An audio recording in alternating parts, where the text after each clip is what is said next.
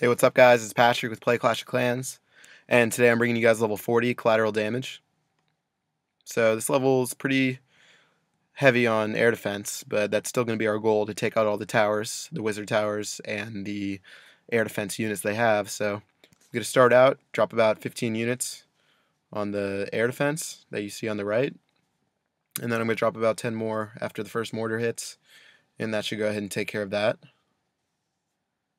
Then I'm going to go to the other side, and I'm going to try to take out the archer tower.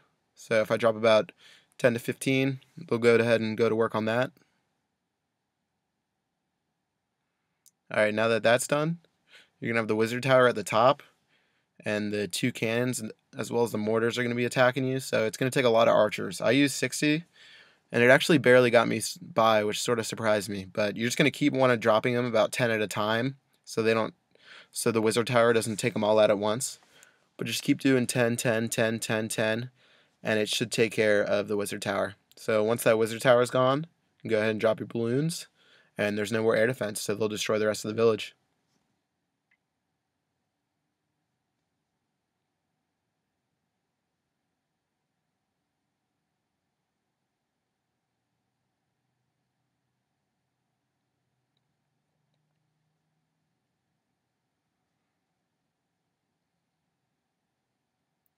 Dropped a couple more units to speed it up. It's not really necessary, but I didn't want it to take forever.